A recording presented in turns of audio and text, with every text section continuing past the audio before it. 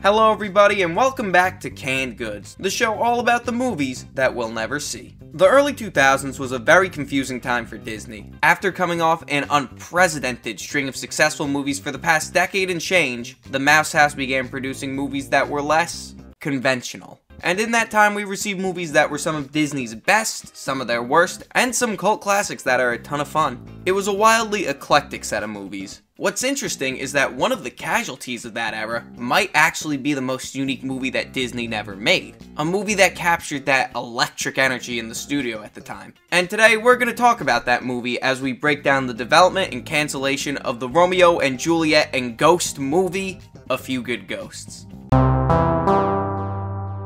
Our story begins in late 1999. Barry Cook just finished up directing duties on Mulan and started workshopping ideas for his next movie that he wanted to pitch to Disney. He eventually settled on a story called The Ghost and the Gift, which was based on a short story that he wrote earlier in his life. The story was about 3 children and a ghost helping an Appalachian couple get together. The Ghost and the Gift was pitched to Disney's at the time CEO, Michael Eisner, and the head of feature animation, Thomas Schumacher, who both rejected the pitch, with Eisner believing that the story needed more conflict and Schumacher feeling that the film he just got pitched would lend itself better to being live action rather than animation.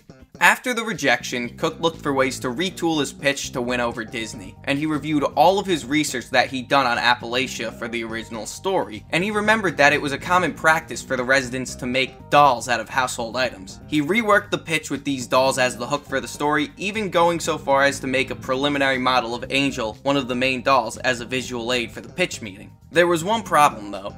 Cook was based out of the Florida animation office, while the pitch was in the Los Angeles office. He couldn't personally make it out there, so he packed away the Angel doll in a violin case and shipped it across the country. Cook repitched the story, now under the title of My Peoples, to Schumacher over the phone and had him open the violin case at the end of the pitch meeting. Instantly interested, Schumacher greenlit the movie. Cook's pitch began in the 1940s in Appalachia, Texas, with a story focused on 2 feuding families, the McGees and the Harpers. As fate would have it, the children of the families, Rose and Elgin, would fall in love. Elgin loved making homemade dolls out of household items, and those were to have been his peoples, which is where the title of the movie would have came from. These dolls included the previously mentioned Angel, who looked like an angel, Abe, who was modeled after Abraham Lincoln, Cherokee, who looked like a Cherokee Native American, and even more colorful characters. Furious of their love, Old Man McGee concocts a potion of Blue Moon Brew, his mother's recipe, to try and erase Elgin's memory and break Elgin and Rose up. The potion doesn't do that, but it does bring Elgin's dolls to life. Angel decides that she wants no part in getting the couple together and tries to leave town, with some of the other dolls following her, trying to convince her to return. Meanwhile, the dolls that stay behind are trying to help the couple solidify their love and keep away the guy that Old Man McGee is trying to set Rose up with. The movie was to be a hybrid of 2D and 3D animation. The dolls were going to be 3D CGI, with all the humans and environments to be 2D hand-drawn animation, since Cook believed that fully CGI movies just seemed a little too simple. And with all these pieces in place, production began. Concept art, animatics, and even a concept trailer, which should be on screen right now, was produced. The movie got so far that there were even casting discussions between Disney with the likes of Dolly Parton, Ashley Judd, and Lou Rawls, to name a few from a potentially very promising cast. So with all of this promise, that raises the question, why did it get canned?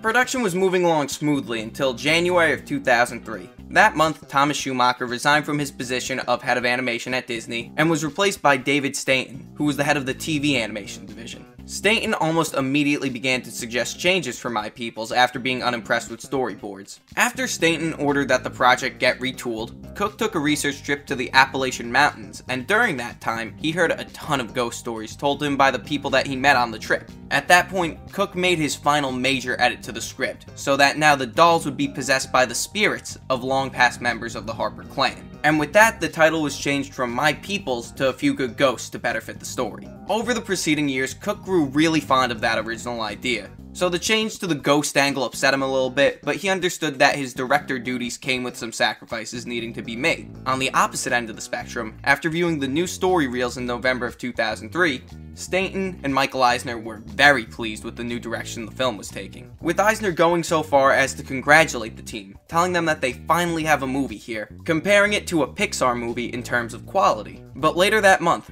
fortunes quickly changed. On November 14th, 2003, Stanton flew down to the Florida animation office and abruptly announced that A Few Good Ghosts was being cancelled in favor of Chicken Little, since he believed that Chicken Little was a well-known story and would be more likely to draw an audience. A few weeks later, he also announced that the Florida animation branch would be closing in March of 2004 and that pretty much everybody was going to be losing their jobs, Cook included. And on that wildly depressing note, that's where my people's A Few Good Ghosts and Barry Cook's time at Disney was laid to rest. It's definitely a shame that the movie was cancelled, especially because the movie was cancelled for Chicken Little. Because Chicken Little is a very strange movie with a bad moral that seemed very off-brand for Disney, even by the standards of that very experimental Disney era. I mean, A Few Good Ghosts also seems strange, but in an eclectic and creative way, a movie about family and forgiveness and all those great Disney lessons. I would readily trade Chicken Little for A Few Good Ghosts. No questions asked. But that's the story of A Few Good Ghosts and the end of yet another episode of Canned Goods. So until next time, thank you for watching, have a beautiful day,